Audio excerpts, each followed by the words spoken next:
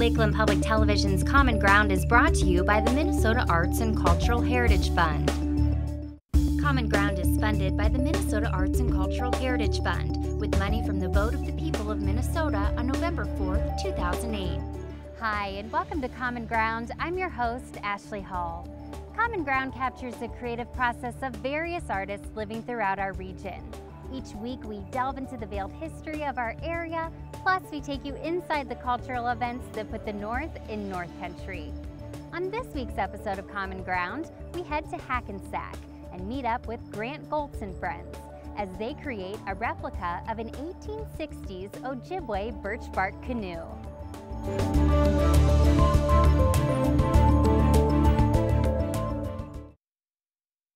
We're going to be building a 15-foot canoe. We're basing it on a canoe that actually existed and was documented approximately 100 years ago. We don't build a generic birchbark canoe. We try to build our canoes based on actual canoes that existed. Right now we've got a lot of materials to prepare. We're basically right now making the parts to the canoe.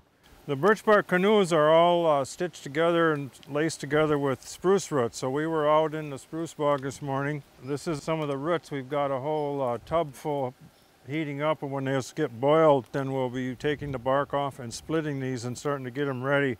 We got to make about 500 or 600 feet of lacing to sew this canoe up. This is actually what we'll be building the canoe on. As you can see from all the different holes, we've built a lot of different canoes on this building bed already. Okay, we're making the building frame that forms the shape of the bottom of the canoe. That looks like a nice shape, huh?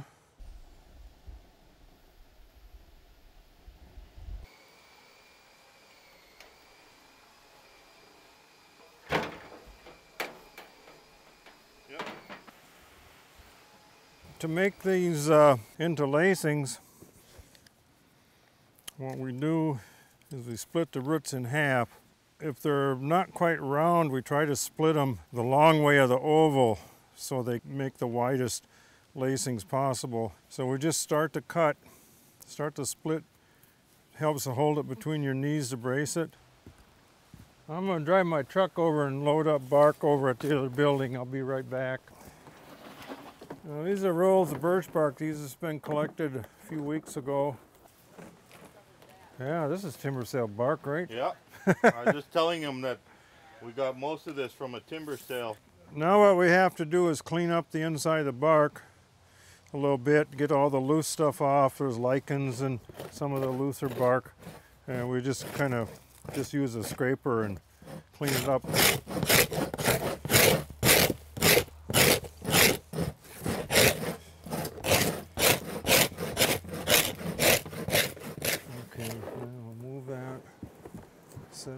Set this bark on top.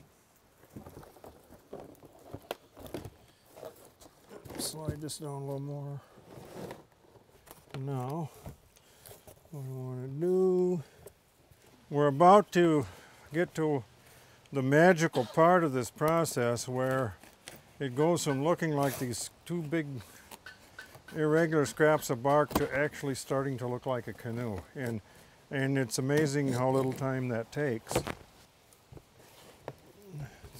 So what we're going to do is we're going to set this building frame on top of the bark, because this is what we have to use to shape the bark to start it looking like a canoe. Now what we'll be doing is we'll center this on the building bed. We are ready to make it look like a canoe.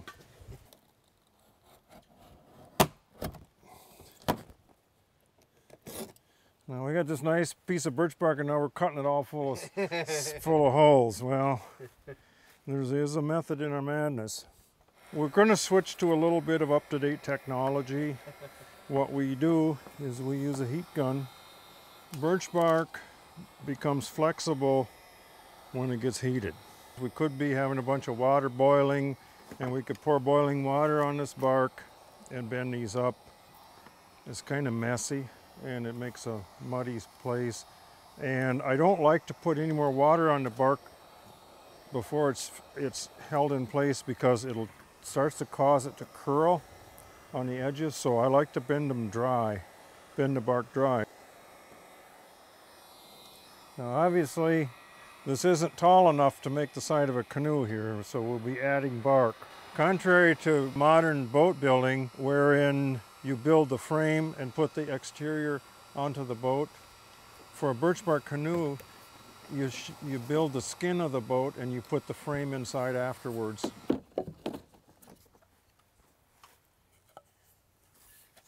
Now what we're going to do is we're going to bend this end piece up. It's a little more tricky because we got to bend it right dead center down the middle here into a real tight bend, and then that gradually goes out on either side to the bend like we did on the others. This is the part you kind of bend it, and then we'll be making what adjustments we need to later, because we got to make sure this stays over. Push that together. We got to make.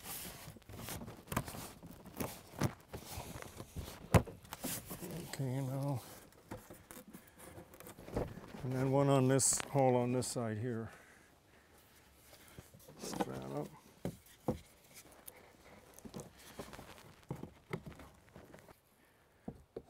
There, see? That's the end of a canoe now. That's a canoe. Get your paddles out, folks, and we're ready to roll.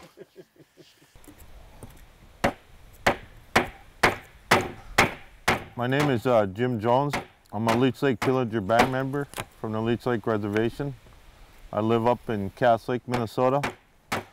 My Anishinaabe name is Majijuan, which means flowing creek. My grandfather gave me that name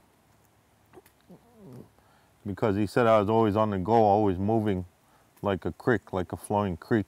What I'm doing today is I'm making pegs for the canoe, and these would be going through the top of the gunwales, the gunwale cap. These are ironwood. These pegs sticking up now, and those go all the way through, and if you zero in on the back side over there, you can see the pegs coming through the bottom. And that's how the caps are attached. There's no nails, there's no screws in a canoe, and if they're done the old way that my ancestors did them, that's how they were used, is with the pegs. We're trying to bring back, you know, this is kind of an art form and a thing that people just weren't doing anymore. Native people weren't doing anymore. So when we set out to start building canoes, we said, okay, someday we're going to want to teach more Native people some of their old traditions, and so we want to build these canoes. And you know, I'm a white guy. This is not my culture. I'm dealing with someone else's culture. I think I have an ethical obligation to represent that as best as I can, as correctly as I can. It's not my business. You might say I'm walking on foreign turf, and I got to watch my step, you know. So I try to have respect for someone else's culture, because they own it, I don't. And that's one of the reasons we go through the pains we do to try to do these canoes as close as we can based on what is knowable. People sometimes use this word that I don't like. They say primitive. Well, there ain't nothing primitive about a birchbark canoe. And at least because the word seems to have a kind of a negative connotation to it. But when Europeans came over here, they had fancy boats. They had big wooden boats and ships and all this stuff. What did they use? They used the birchbark canoe. They didn't use the primitive technology to get around. They used the superior technology to operate fur trade. You want to get the other end, Kevin? Sure. If you would. Okay, we got to get them in between this.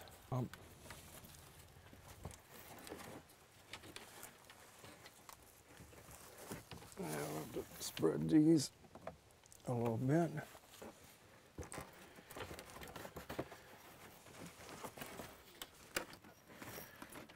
Quite a bit. Yeah, because this side came up a little bit. Yeah, I noticed that. I can see that.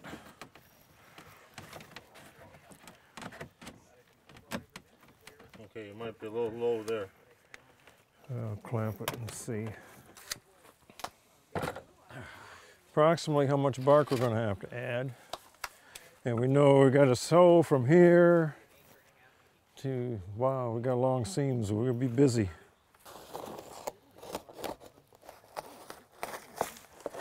I'm going to take this bark, put it outside the gunnels. Inside that bark. Oh.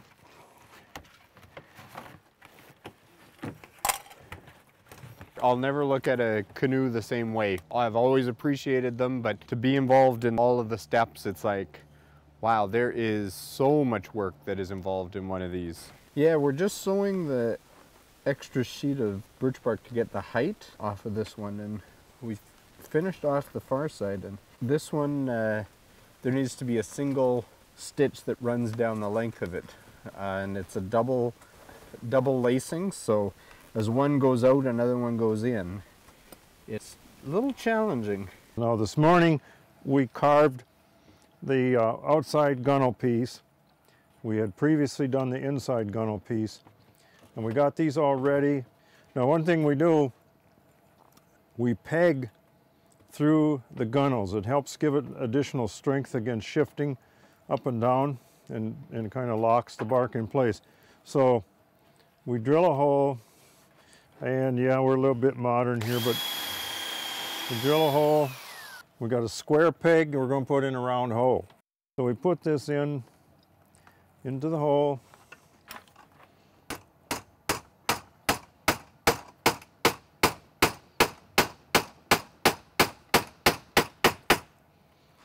And then we'll trim the ends before we lace. Now, we peg every other lacing. There's little red marks on the gunnels. That's where the center of the lacings are going to go. The gunnel structure is actually made up of two pieces. The interior gunnel, and on the outside there's an exterior gunnel piece that you see is a bit thinner. And then the bark is fit in between. One goes on the inside of the bark, one goes on the outside of the bark, and it clamps the two pieces clamp the bark together. What we'll be doing is sewing lacings. We'll be punching holes in here, sewing lacings to get this good and tight at every mark that we've made on here. And in between the lacings, that's where the ribs will eventually go in. There'll be 40 ribs in this canoe. So we've got this temporarily clamped, so it's the right height. Now I'm going to take this clamp loose, drill another hole.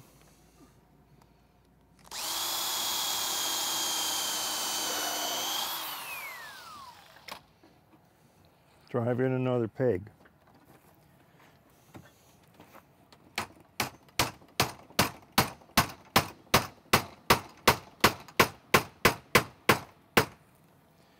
So that, and we'll do that the entire length as we stitch this. We'll be putting pegs in. Once I get the clamp together, right, then I can trim the bark off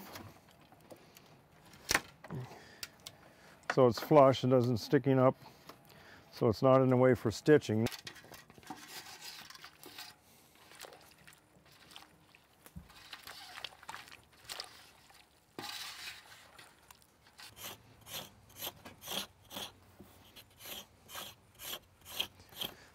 Now see, I'm scraping a few of the fibers off this root. You can see how long and stringy the fibers are on the root. That's why it's so strong. I'm tapering this one end down, thinning it out. Now the other end, this end I'm going to lace with, and I'll put a point on that end so I can lace it through the holes.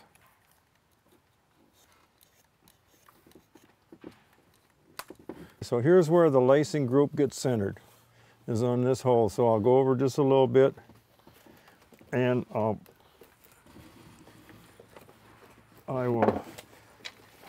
take the awl and put a hole, then I'll move this way. They'll be about a 1/2 inch apart. Okay, so I put 4 holes and they span the length maybe about 1.5 inches. To get the root started, we'll take the screwdriver, wedge this open so we can tuck the end, the tapered end of the root between the bark and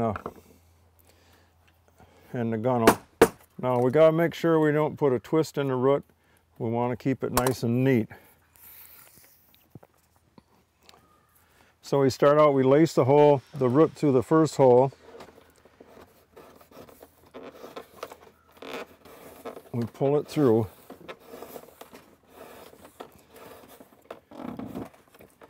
And then we can't just pull this end and tighten the root up. You got to tighten the root up as you're doing. So we're going to tighten it around that corner, put my thumb on it. Then I can pull this the rest of the way through.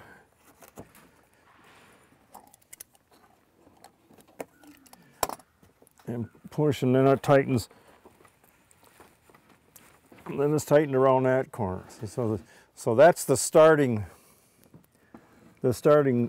stitch. So that one doesn't count as the going twice through each hole. So now we do the twice through each hole thing.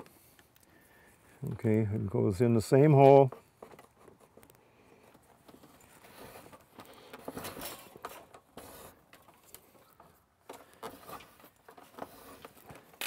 And again, we pull to snug it up on the inside, pull it over, and see this first wrap just goes over, the first complete wrap goes over that starting wrap, so that buries that. Now the succeeding ones we'll try to lay side by side so they're neatly put in.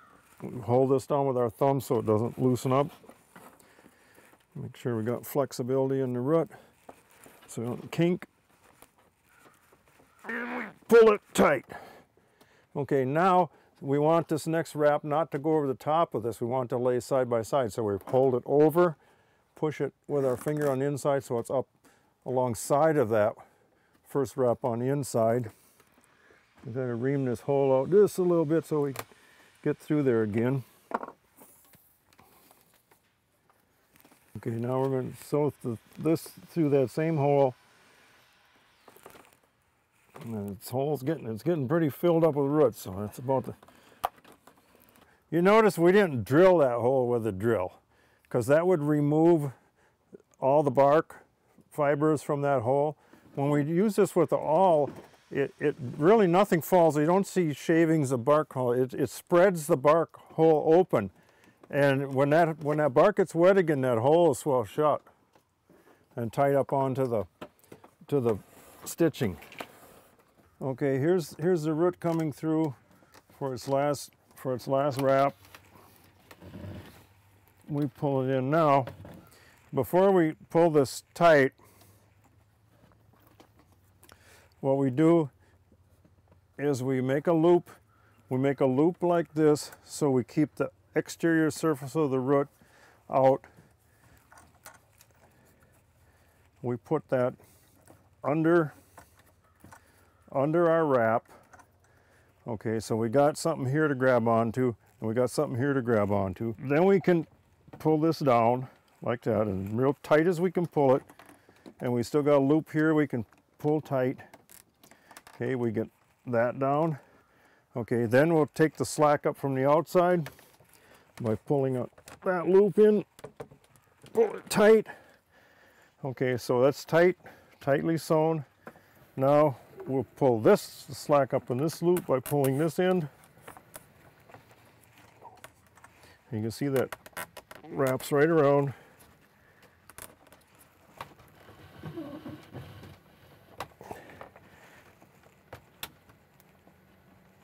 Oh, we pulled it out. It broke off after it got through, but what it did is it went through, and then it's under this piece, and it is down under the gunnel. That's what I wanted to do, is get it down under the gunnel, but it's wrapped through. It can't come loose.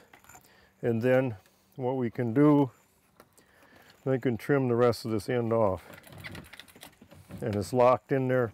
When that dries, it'll never come loose. And what I do is find the fattest roots to work in here, and then if they get a little smaller, you make the canoe look really nice by just graduating your roots, but don't worry. There's a board, a vertical board that goes in the ends of the canoes, and that's what I'm going to be making. A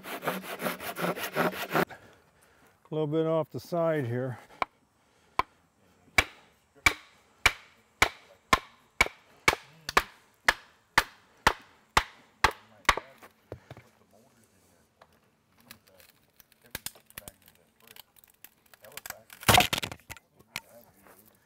I'll split this in half again.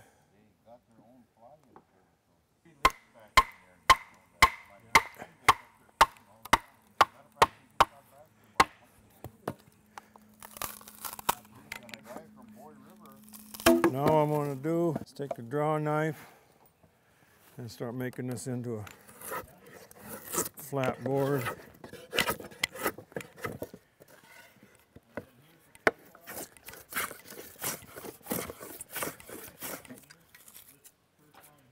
We got this piece just about down to size to where we can carve the headboard out. It's a nice, fairly uniform thickness. About even, is reasonably straight. So that's ready. But now the other part of this, the end frame, is this big long bent piece, and we got to carve this to shape. But instead of doing that right now, I'm going to look for some cedar to make that big long bent piece and get that starting to split up. I'm going to use this really straight grain piece of cedar for the end frames in the canoe. This is nice and clear with no knots. It's a little gray on the outside, but that's just a little bit of surface weathering. So I'm going to split some of this off to get it more the right size. See how nice and even it splits. And then what we'll do is we'll split it into laminations, because it's got to make this big tight bend to fit into the frame of the canoe. So we'll get that, and then it'll be all ready. This is going to fit into the end of the canoe. So actually the very bark at the very end of the canoe will be on each side of this. So we need it to taper.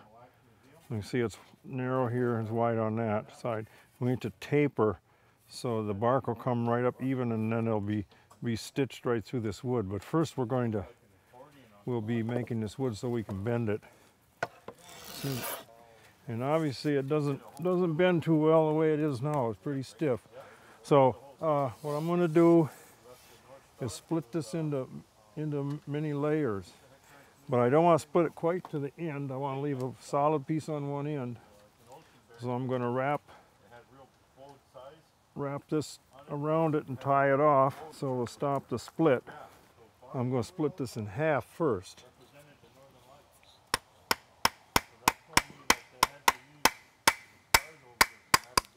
And then I'll pay careful attention to how it's splitting.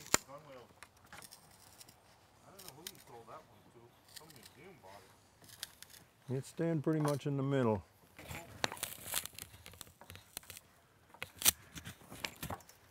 It's going a little bit to this side. I want to bring it back to the middle a little, so I'll flex this side just a little bit. It's getting more back in the middle. So it's, okay, it's split down to where we tied it off. Yeah, that stiff piece of wood now, it's flexible. Let those splay open a little bit so the heat can get in there. Put this in.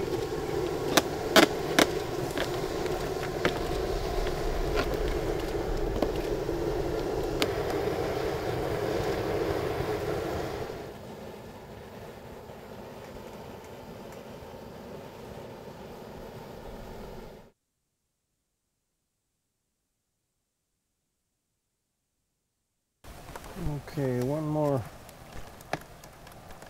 wide piece of planking. Probably get us close. Now, to fit the rib, what we do We'll set it down in place where it's going to go. We'll hold it down. And then I'll make a pencil mark at the top of the gunnels. And we taper out the ribs a little bit like that. And then we cut a 45-degree bevel. You drive it into place. See if it's going to go. Looks like it's probably going to fit perfect. We'll keep going now till we'll put all the ribs in up to the center, and then we'll start from the other end, and the last rib we put in will be this one. Yeah, time to come in.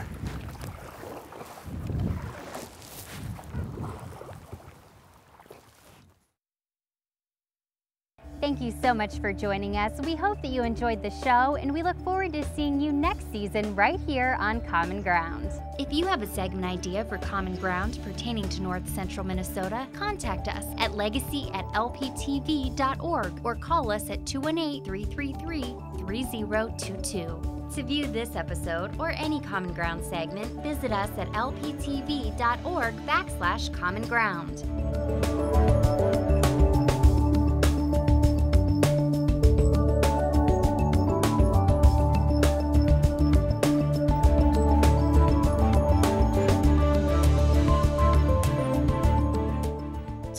Individual segments or copies of Common Ground, please call 218-333-3020. Common Ground is funded by the Minnesota Arts and Cultural Heritage Fund with money from the vote of the people of Minnesota on November 4th, 2008. If you enjoyed this segment of Lakeland Public Television's Common Ground, consider making a contribution at lptv.org. If you have segment ideas pertaining to North Central Minnesota, contact us at legacy@lptv.org.